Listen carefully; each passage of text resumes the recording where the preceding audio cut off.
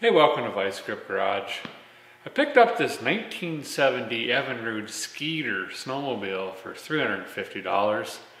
Looks like it hasn't run since 2005, so I'm just going to get her fired up and tooling around again.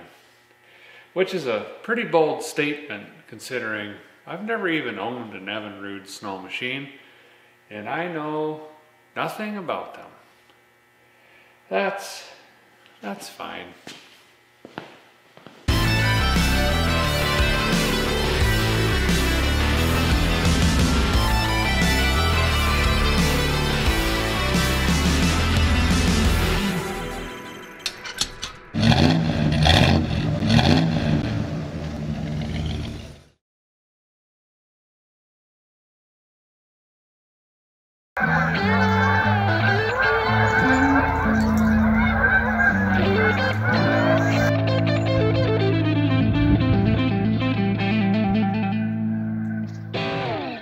Well, FN curiosity is just biting on you right now.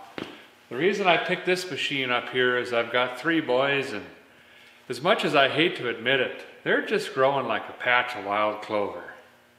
Dang it. I've got 2 other classic Yamaha machines. I mean, they don't run either, but that's a story for another day. But anyway, eventually they're going to say, that's not fair. I need my own. And there's no way I'm going to go mortgage some new pile of plastic that looks like an alien designed it.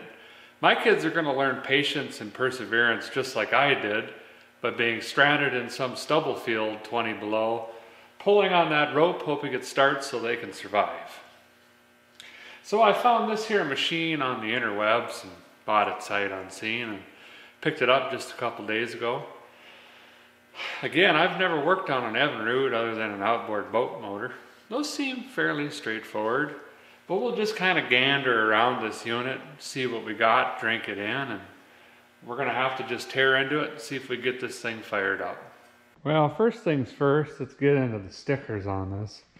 We've got a Minnesota Department of Natural Resources from '96, but we've got another tag up here from '05, so one can assume that she's been sitting off the trail for 15 years. Maybe she's been started since then.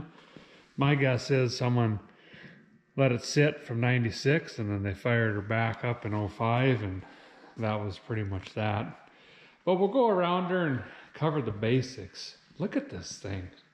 That is majestic. I mean, you can't beat the styling of 70s and 80s snow machines. Early 80s, not late.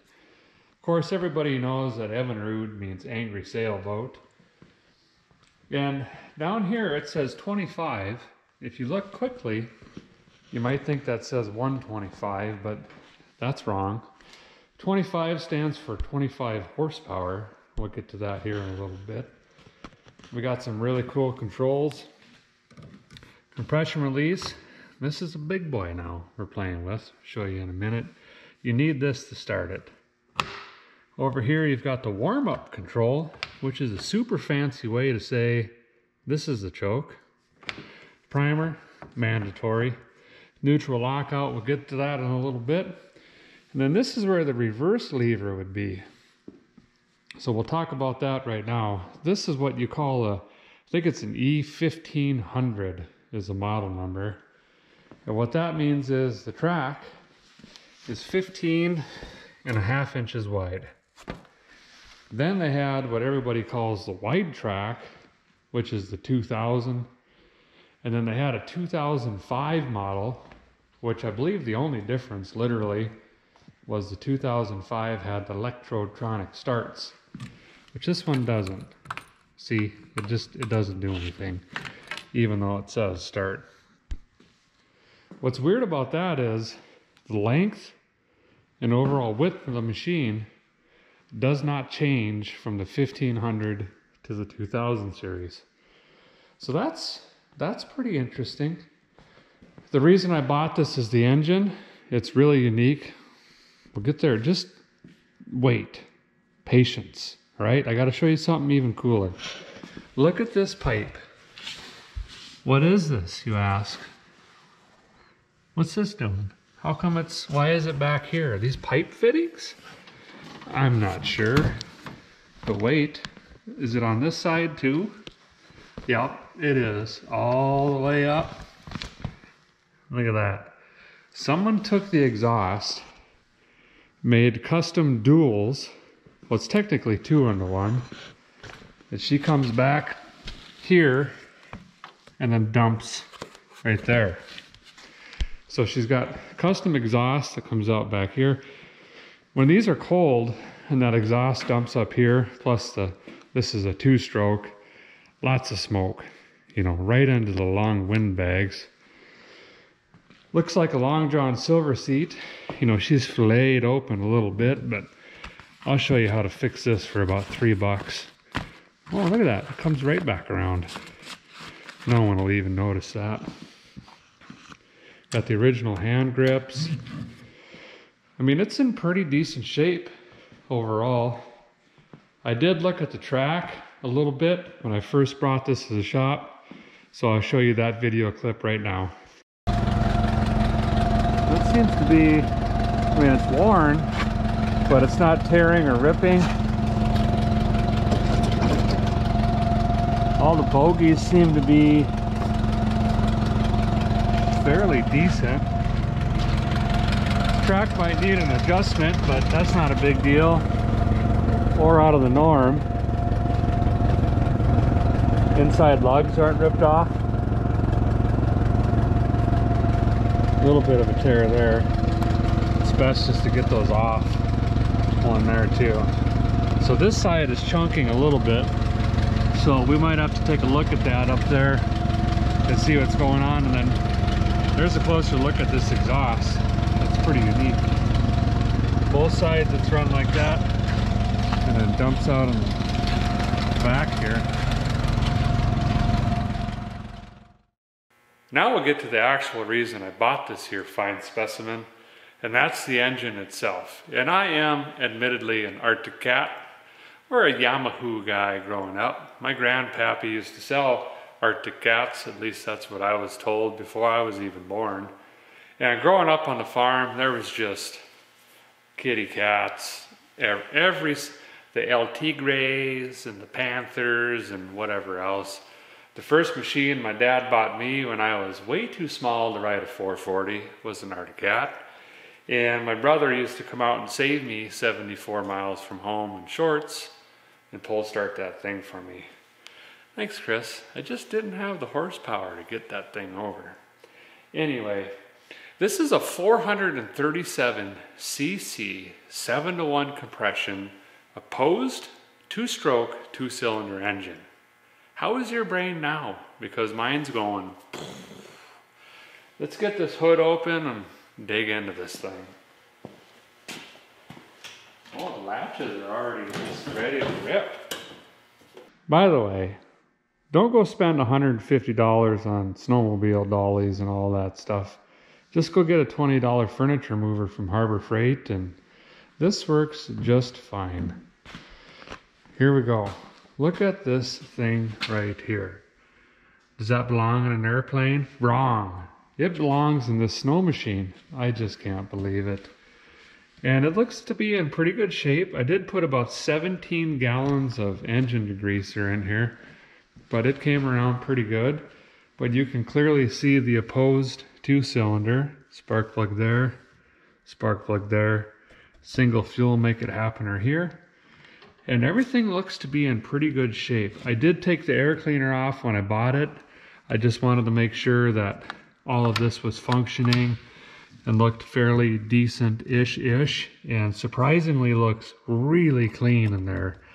I don't know why, but it does. Look at that. They went on to build a lot of boats. We got dual coils down here, and of course the exhaust, we talked about that. And that really is the only thing changed on the sled that I can tell from, you know, the factory position. But we'll kind of start looking into this thing. We'll start with some engine components. We'll get into the drive box and the belts and see if we can figure out, apparently there's a sequence of operation. So let's hook our peepers in a little bit closer here. We'll start here with the pulley and assembly that's hooked right to the crankshaft of the engine here. And this is basically your clutch unit, your centrifugal clutch. And this might be on some other sleds, but I'm just not familiar with it because I'm an Arctic Cat guy and I haven't seen this. It's a pretty neat feature. And what this cable does, if I pull it over here, it's a neutral lockout. So this just depresses this pin and the spring, and now you can idle it and free rev it, and it's not going to engage this belt. And this is hooked directly to the sled. So if I roll this, the sled will actually move. See, there you go. So you can warm it up this way, and then you could pop it out of the neutral lock, and now this clutch will move and the belt will walk up, and you can actually move this out. This pulley is hooked to a chain here in this case. This belt, based on the owner's manual, I know is from 1991, and that looks to be wrapped in like a kid's sled, maybe some kind. But here on the 1500 model, there's a chain in here and it's enclosed. On the wide track or the 2000 or 2005 model, the chain is actually exposed and you can see the idler pulley and all of that. This is the adjusting wheel.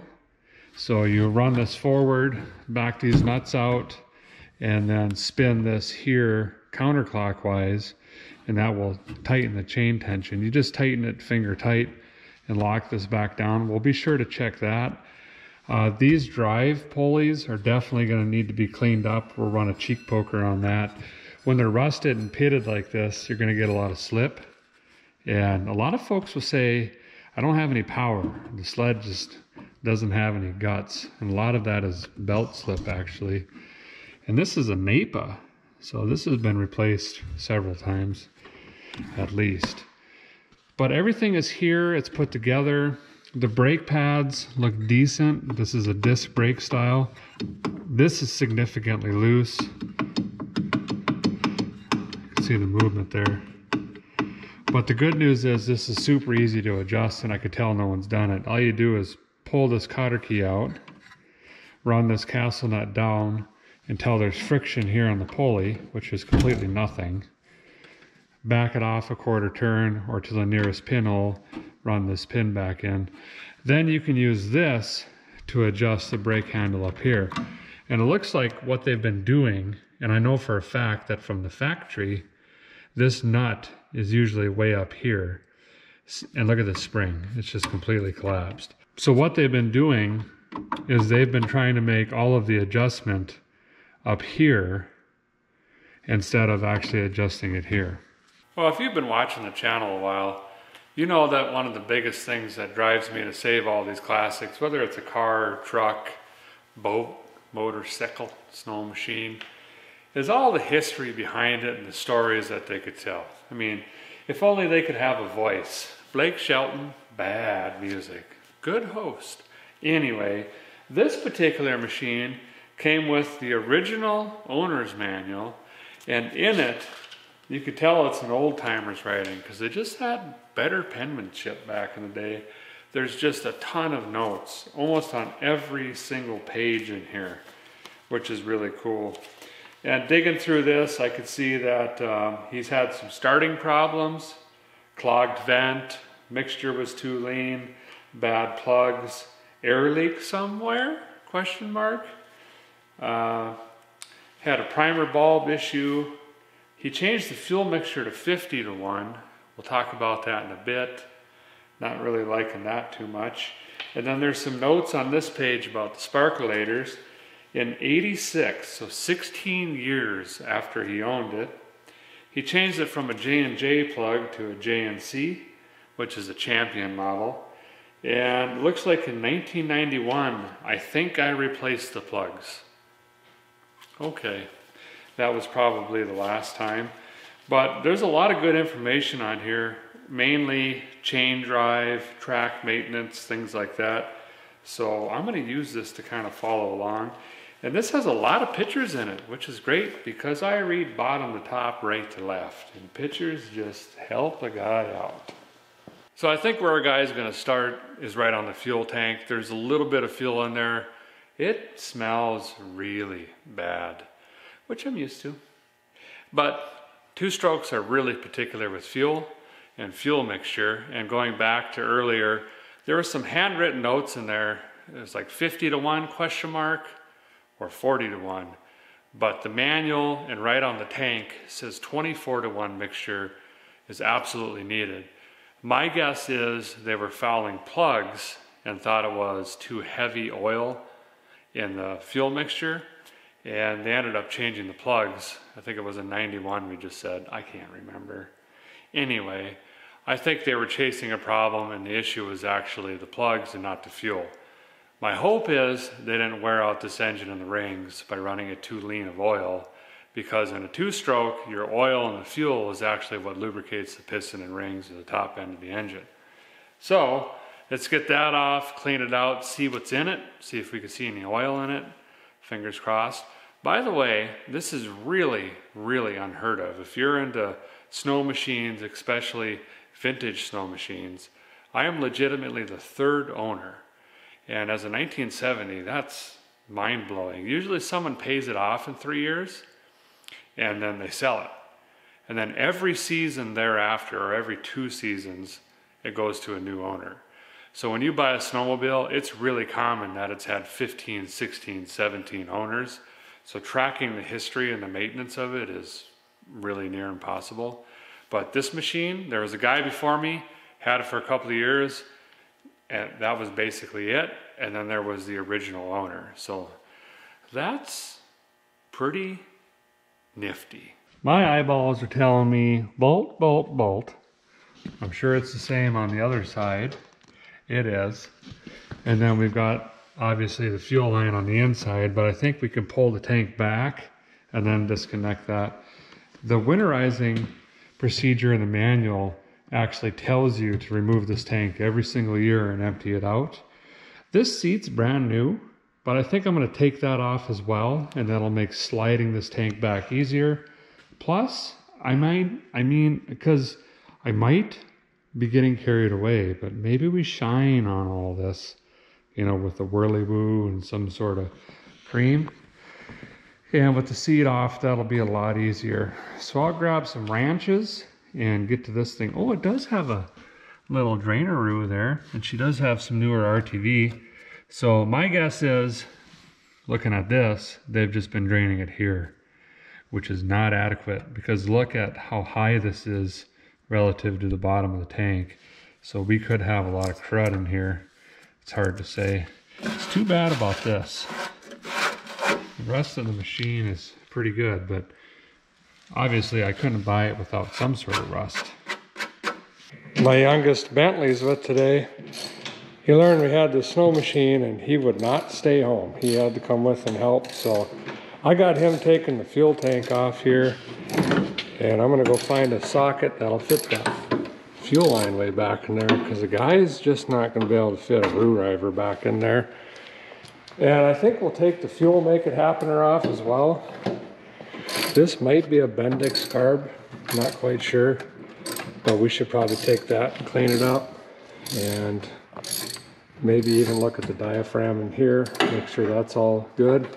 And over lunch, I'm gonna try to pick up some new fuel lines too. These are just rock solid, and they're not gonna be fun getting on or off. And you can always tell when they get this yellow-orange color, it's time to replace them. These are supposed to be clear, so I'll probably do that as well. And I think I have some of this little 1/4-inch line, the rubber, from the snow machine yet. If a guy's looking for a snow machine, just look for the ones that say don't run or non-running or this and that. Just like any small engine, 99% chance it's going to be fuel related. And folks just get so worked up about taking these fuel make it happeners apart, and they're really not difficult at all. So take a gamble, go pick one up, grab a carb kit and just get into it. I don't even have a carb kit for this one. We're just going to try to do some surgery on it, save on the gaskets if we can. And then if I have to, I'll just let this sit in pieces for 2 weeks while I wait to find a carb kit for it. That seems to make sense. Okay, the thing is off, whatever that did. What's next? Not sure. There's a bolt there. Okay. And then over here I got 3 more bolts, and then this guy should come out. Always make sure your vents are working on, see this one was closed. Always make sure your vents are working when you're running this kind of fuel pump. If it's not venting properly, you're not going to succulate fuel very good. How you coming, bud? Good. I'm on my last bolt. Well, you got 3 more over here still, remember? Oh. Yeah, you just have to switch sides. He busted out his toolkit here. You know, he's growing his own collection, got some safety goggles. You got scissors even? Yeah. Oh my goodness. Nice high quality set of sockets there. All right, get that out of there. Oh, we got some weight reduction. Oh, it's not too bad. Yeah, it is. Couple holes. Well, now I know this was meant to be. She's got some weight reduction on her. Some of this is just starting. Then there's pinholes. We got a couple holes back here. So I'm probably gonna take the cheek poker and the retina ruiner and just kind of clean this up a little bit and gonna have to try to save on it because once these tunnels go, the sled's pretty much shot.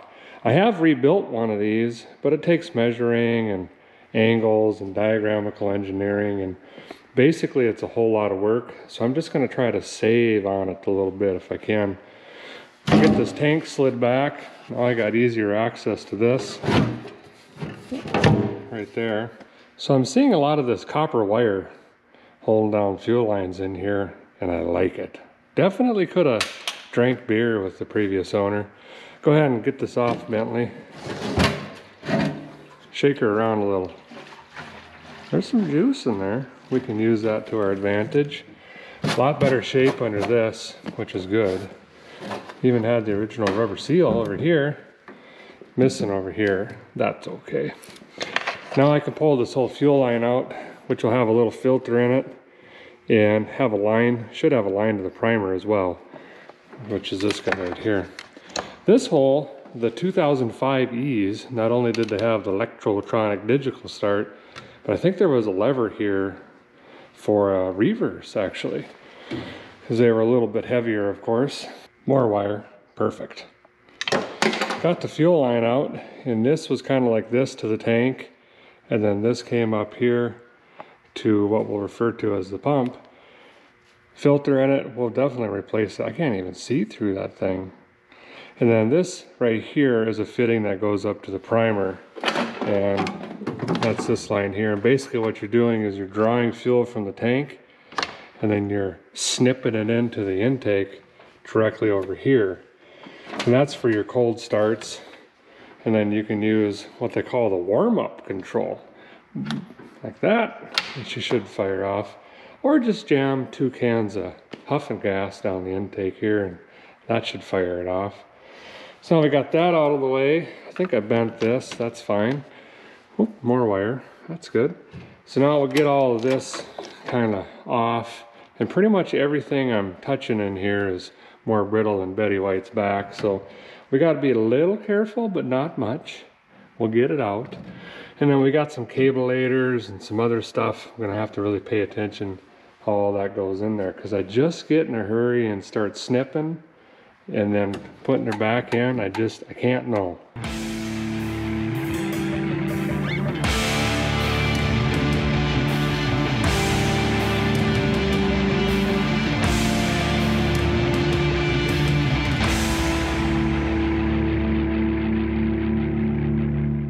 So that's a guy who doesn't have a plan.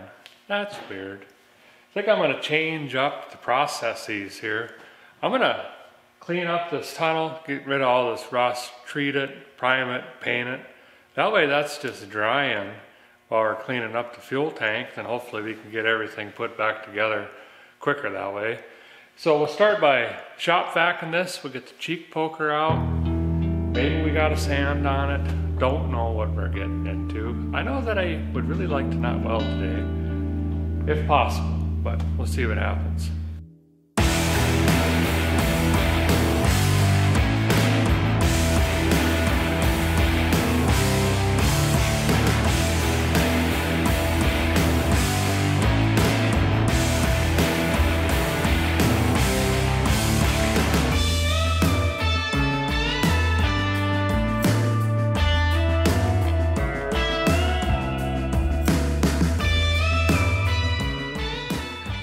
But I feel like this is a part in a soap opera when the doctor, who's clearly never even picked up a knife in his life, walks into the waiting room. Well, it's not good news. I've got rust coming through in places I never imagined. And I think if we're gonna do this, let's just cut it out, put some fresh metal in there, and just get it done. Yeah, we're gonna do that before we even make it run, because that's the right thing to do. No, not even close. Here's what we're up against. Guy cleaned it up, and this is why you should always just clean on it when you got some weight reduction or you suspect you have some, because it just ends up being a lot worse once you get all that bubbled stuff off. Basically, this whole area of the tunnel is this shot, and then back here in the corners, which is to be expected because this is where all the slush, you know, she always picks up. The old Arctic Cats, the fuel tank was back here actually, set up here, and this spot always rotted out. But each corner you can kind of see a line. I think I can get some fresh metal there, here. This is going to be not so good, but I got this piece back here that's solid that I could tie into. And then I think I'm going to take this whole chunk out here. If I had the material and the patience, I would just chop it from here and bring it all the way down to the end and just do the whole tunnel, but I don't. So here's what we got. Now I could lap this. I've got a pneumatic lapping tool, but this doesn't need to be flush. So I'm going to cut a sheet out that's close to this dimension. I'll mark that out, and then I'm just going to leave an inch lip all the way around, and we're just going to lap or overlap weld this new piece into this old piece once I get that cut out. And then I've got some duplicolor paint. It's not perfect, but it'll closest matches her. And then over here we'll treat on this too, see if we can convert her over, you know, and then we'll paint on it there. And this is the color we got. It's Ford dark blue, and I don't know, I mean, it's close enough. It's under the seat, except for that side. Now I just got to decide, you know, do we do the whole tunnel and over? I'd hate to lose these graphics over here, but with the exhaust being hacked in, it's not like it's, you know, cherry original or anything like that. But we've definitely got to slow this down, or we've only got a couple of years left and this whole tunnel is going to be rotted. So we'll start by grabbing this sheet, cutting out some pieces, and then we'll start cutting into this tunnel. Got some pieces sliced out, and I think them will work. We'll snip them right in here. Nice thing is this is all leftover material from making my own pans in the Chevelle for Independence, so no cost there. And they're not perfectly square, but that's okay. Bentley insisted on using his square. I think it's fine, construction grade. So what we've got here is the yellow is where I'm going to cut, and then the red is the actual outline of the piece of material we're putting in. So there'll be a lip here that we can set it on for a little bit of, I don't know, what are we calling it? Strength? I guess so.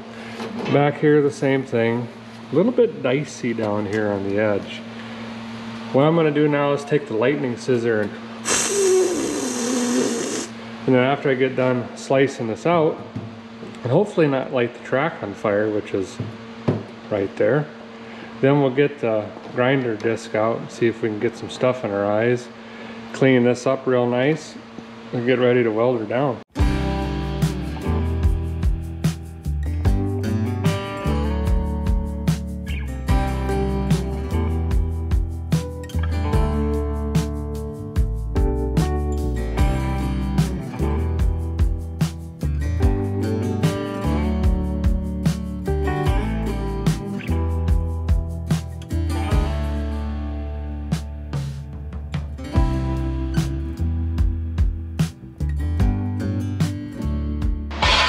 What is that? Oh, this is going fairly well. Got some, maybe I should make this a hatch and do some sort of track inspection. I can't see the track is too loose, so we're gonna have to fix on that in a little bit. Also got a better view back here there's actually a muffler on this thing. I'll be dipped. I thought it was straight piped. The rumor is the previous owner, the old timer, was an engineer, and he came up with this design here, and by the looks of it, I'm gonna go on ahead and believe that. But this worked pretty good. I used a yardstick kind of as a guide. You can see what that looks like. And then this is freehand. So there's a couple different ways you can use that lightning scissor. Stuff like this that you don't see, it don't really matter, but it's just easier to go down a 2x4 or something you got laying around. Got a support bar across here. Of course, I wanted to leave these bolt holes here. One is for the tank and one's for the seat, so that's why I didn't want to get this up and around in here. Now we're going to have an issue down here. Haven't decided what I'm going to do, and I probably will never decide it, but I don't think I'm going to get a weld in there. She might just have to float a little bit, but that's going to be better than having rotten metal back in here. So now I'll just take the grinder and just get me some fresh metal in here, so we have something nice to weld to. Get some weld through primer laid down and blast these patches in, and then we can maybe move on to cleaning the tank like we were 2 hours ago.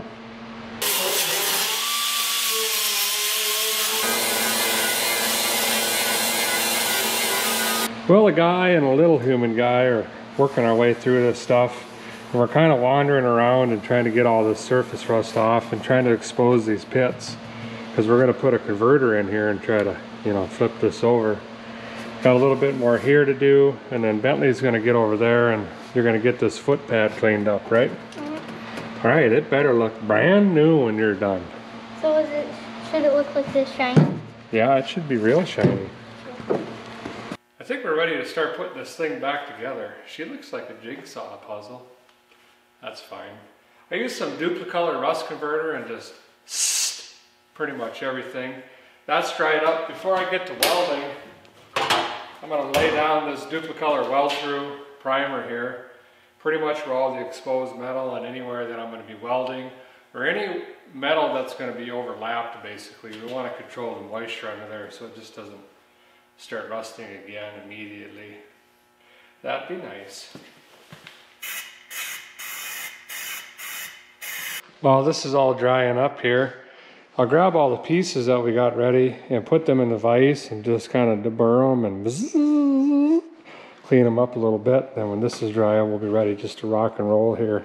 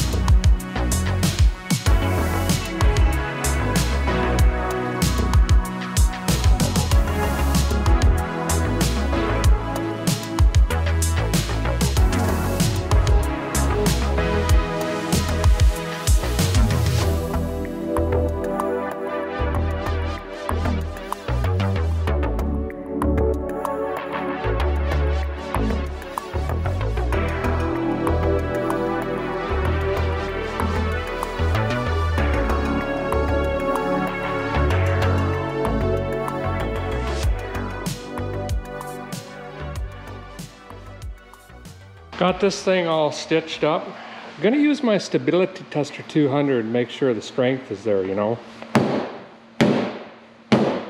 Yeah, it passed. You probably noticed I did most of it in about 2-inch stitches instead of what you would do on like body panels where you jump around and just spot weld.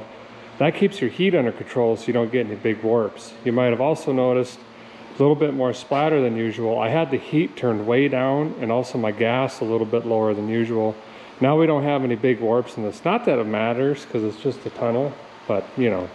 I'm gonna hit it with this primer from Duplicolor. It's self-etching. This is really ideal for bare metal and also creates a lot of adhesion for us. So we'll kind of just mist this on, let that dry, and then we're gonna hit it with that color.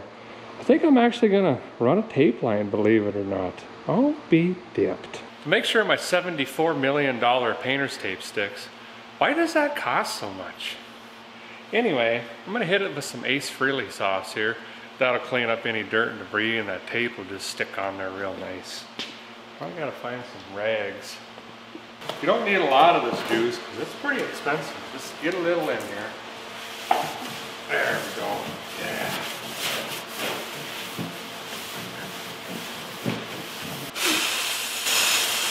Oh, now I'm just getting spit on it.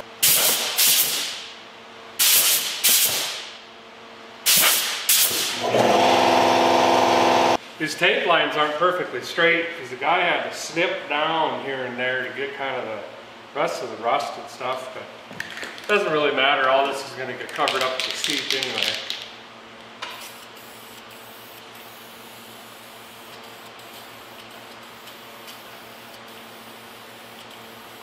The blue's not a perfect match. I think it's going to dry a little bit darker, but again, with that seat on, it don't matter. We know it's good underneath and going to last a few years. Anybody can just get this thing running and go banging around for 1 or 2 more seasons, but I want it to stick around for a good while, and this should hopefully help with that. Anywho, this time change has just got me wrapped up. Sun's coming down, didn't expect that. I think we're gonna clean up for tonight and call it off. This has got to dry anyway. Tomorrow, Jessica and the other 2 boys are coming out, so we'll really just tie this thing in a bow quickly. Start with the fuel tank, Phil make it happen, or the pump. And if she runs, which I think we can make that happen, we're gonna reupholster the seat, put some shine on this thing, and it's gonna look like a brand new machine. See you in the morning. What do you got going on here? We're gonna launch a rocket. A rocket? Yeah. Did you build this thing? Yeah, I built it yesterday. How is it powered? There's a little engine on the bottom here. Okay, and you got some sort of wires running? I'll take the safety cap off. All right, well, let's fire it up. Don't you got to plug them wires in? Careful now. Don't get electrocuted. Okay. Is it wired right? Yes. Okay, you're going to give us a countdown? Sure. Okay. 3, 2, 1. We've got failure to launch. Oh, your leads might have been loose, huh? Everybody get back. This is going to be big.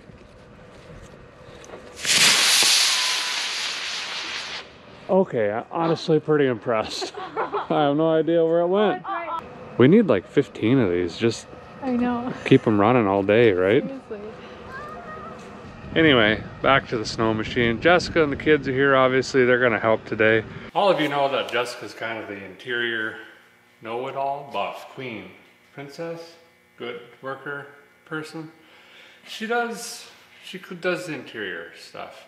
So I want you to take this seat, Jessica, and I need restoration quality, like classic vintage look. Just, I need it to be good, okay? Okay. And while she's doing that, I'm gonna hand polish up the tunnel, and the bottom of the sled here kind of gets shine coming out before we put what I assume is gonna be a brand new seat back on here. Then we're finally back to the tank and getting the rest of it done. You have high hopes. Guy used some Mystic Wizard cut, and I just used my hand, started polishing in the sides of the tunnel, and then it kind of eats into the different blue, the Ford blue that we got on here. It's close enough, and again, you're never going to see this under the seat, but it's starting to come around a little bit, and it's cleaned up. Will definitely give us a couple more years of use this way. We won't have to worry about this rotting out. Guy doesn't want his hind end to drop into that track, that's for sure. I got to figure out where we put that fuel tank. We'll start cleaning it. Oh, it's right there. I wonder if a guy can just use the juice that's already in this tank to clean it up. And I think I can. I got a box of 9/16 nuts here that I'll probably never use, and I still can afterwards anyway. But I'm just gonna dump all these in here, shake it around a lot, and those nuts will break loose any corrosion or surface rust inside the tank. And then I'll dump it out and just flush it a couple times, and that should work pretty good. Hey, I got that seat done. If you want to come and check it out. Oh, already? Yep. All right. Jessica said she's got this seat done already, so let's go check it out. Restoration quality. Oh, it's blue. Oh, yep. Is this poverty chrome? It is in blue. Oh man, it's perfect. You really came through on this one. Yeah. There's a reason we get along. Yeah. Good job. I had to bust out my good skills here. So most of the old snow machines will have a dial here, and all that runs on is just this cork piece here. And as it raises, I don't know if you could see that, just a twirling away in there like a merry-go-round, but that's what moves your gauge. This is really rusted and corroded, and this thing is not going to float correctly. So I'm going to put this on the cheek poker hook to the bench and just clean that up, hopefully. I got $77 of hardware in the tank, so I'm just going to shake on that, and not sure where we're going to dump that. Probably in an environmentally friendly container outside. Oh! You don't want to shake it too hard, apparently. You want to hand me that lid? I can't handle the smell. I can smell it over here. That's saying a lot. Oh, man. I'm going to see if I can find a way to dump this into something where you guys can see it. So what I'm going to do is take this and just dump it into here. This is already dirty. We're not going to be able to see the sediment, but at least you get the color effect anyway. This is one of the smelliest tanks we've had in a long time. Oh yeah, that's... Wow.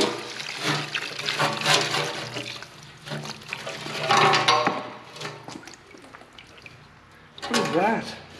Oh. That's the pickup tube, or was the pickup tube that ran into the tank.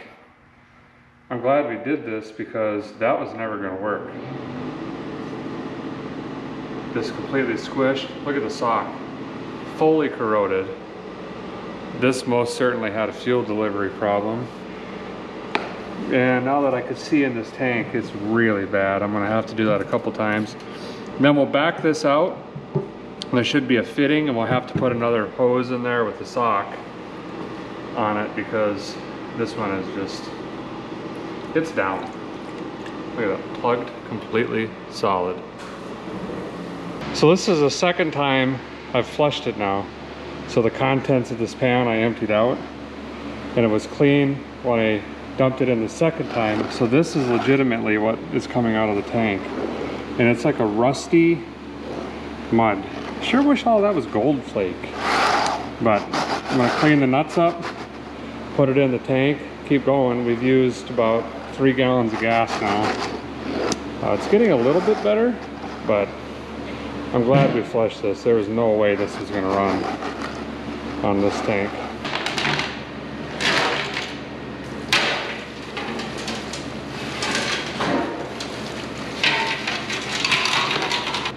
I can still hear a lot of stuff in here. This lip is kind of preventing that from coming out. I might have to pop this drain and see if I can get some of it out of that. You can also use marbles. Aisle 17, Walmart. You get a bag for like $2 and you can dump them in here. These have a little bit sharper of an edge, but not everybody has this many big bolts laying around. So when the old lady goes to Walmart, just have her pick up a bag of marbles. Is this now the 4th time? Yep. So I'm going to run this through the wheel here. I got to be really careful not to damage this cork. And then we need to test this vent as well, which is plugged. So that also would cause fuel flow issues because we're running a vacuum pump, which I'll explain here in a little bit.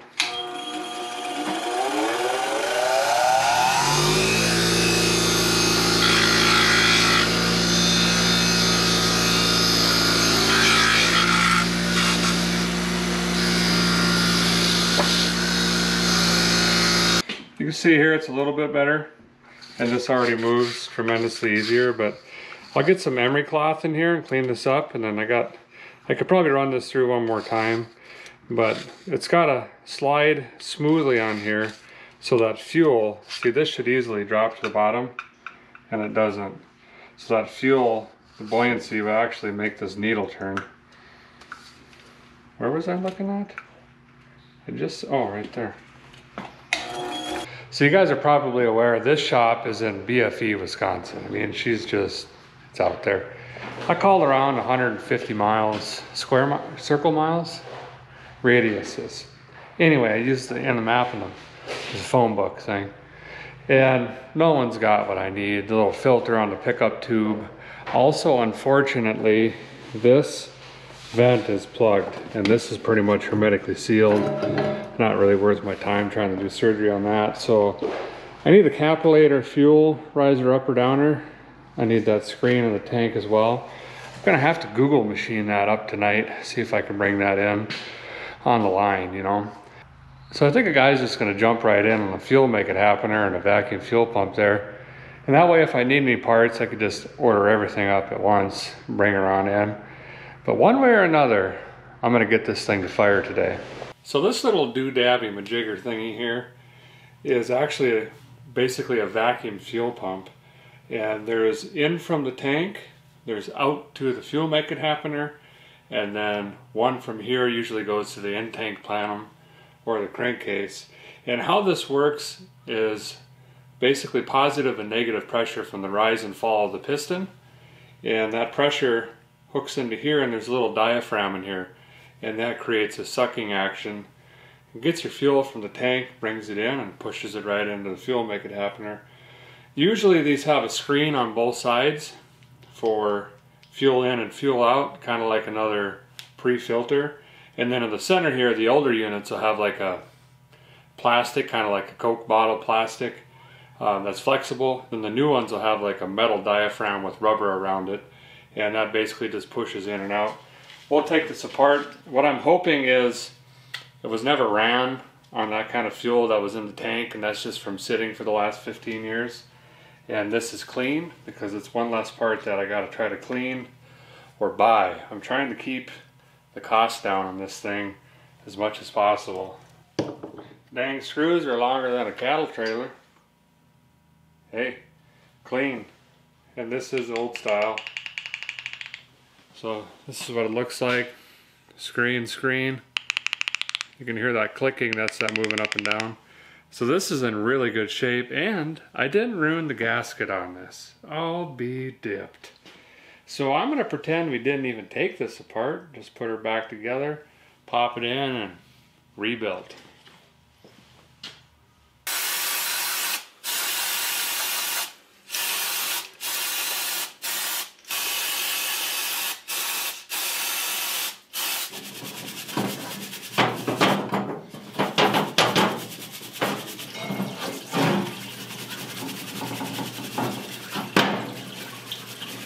I think it's time a guy changes my water. This looks like mud. So this is actually a Tillotson carb. Haven't been into a ton of these, but they all work relatively the same. This is a diaphragm that sits on here, and I believe it's late enough in the year I couldn't be wrong, but this looks like the newer style to me with the metal disc. And this looks intact and not too dirty, which is another good sign. Looks to me like the needle and seat have been replaced. I'll try to get in on this needle. See that green? This was stuck in the seat, and that's another sign of ethanol fuel, and that was stuck in there, so I had to kind of beat it out and blow into the inlet, and I did get it free, but everything else looks relatively clean. So I think I can soak this, run some carb cleaner through that, clean it up, clean up the needle there, and then just reassemble this. It was able to save the diaphragm and gasket, so that's good news. The inside looks really clean. Not going to have to do much there. Might run just some fine SOS or something over this emery cloth. It's kind of gummy. Clean that up just a little bit, but slap that thing back in here in just a minute. Craigslist rebuild complete. Brand new parts, everything thoroughly gone through, spec. Bench flowed, tested, ready to rock. What do you got going on over here? I'm taking this off. Oh, okay. Did you change the plug today or just check it? I checked it. Did it look good? All right. Taking your flag stand off, huh? I don't have a flag foot. Okay, well, have fun. Over here, we got the She'll Make It Happener back on. Choker later's on, or excuse me, the warm-up control. I gotta find a tiny little cotter key split pin nail for this. Should be good to go. And then I started thinking, you know, I don't want to have 47,000 of these hose clamps. Kind of show you, I think I got some in here. They had on here like this. No. I need to keep these for something else. So I'm also going to try to interweb up some of the original style banjo clamps, friction clamps. You know, the boing boing ones that they just slide on here and you can never get off when they're cold. I need that, but I think I will loosely mount this in at least so I can see what we're aiming for as far as tubage goes. Easy over there. Guy's getting impatient. I want to hear this thing run. Probably should check on the lightning cylinders down here, but we're going to do it all in one shot. I mixed this up heavy on the oil. And that way, if it don't fire, at least we're lubricating the top end. I'm just gonna shoot some of this in, you know, hand injection, and give her a couple pulls and see if we can at least get it to fire off. If the guy can get to it fast enough with the bottle, we might be able to just keep feeding it. Compression, release, on. Ignition on.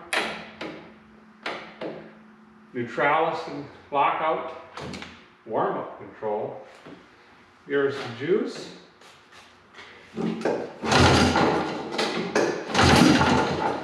Almost.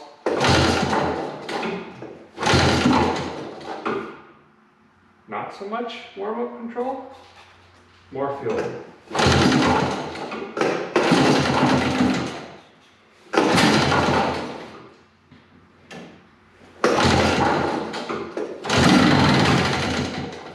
Okay, fired. We got lightning anyway. I don't know where it wants to warm it.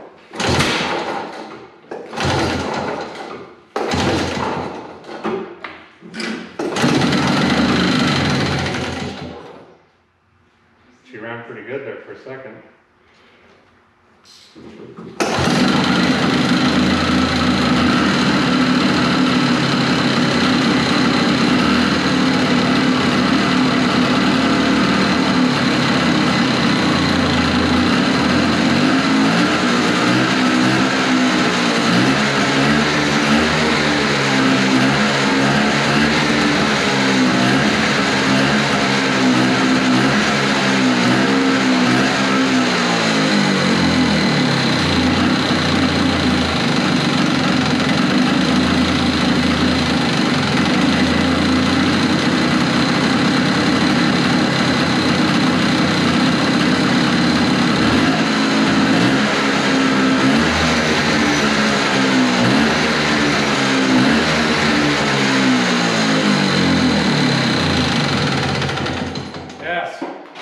Runs great. Sounds good. Didn't blow anything out of the exhaust. Of course, we got a bunch of cobwebs and junk blowing out of here, but the sheaves sound good. I don't hear any clanking or clanking over there. Neutral lockout didn't work at first, but then, you know, she came around eventually. That's great news. We got lightning. It's going to run just fine. But now I got to get some parts in. We need some clamps. We need that pickup tube filter. We need a fill cap. A couple other little things. Might even pick up an air filter for it. So I'll go home and chop all that stuff up. That's going to do it for this video. Stay tuned for part 2, hopefully coming up very soon. We'll see if we can get the tank back on this thing, get it all put back together. And even if we don't have snow, we're just going to test on this thing. See you later.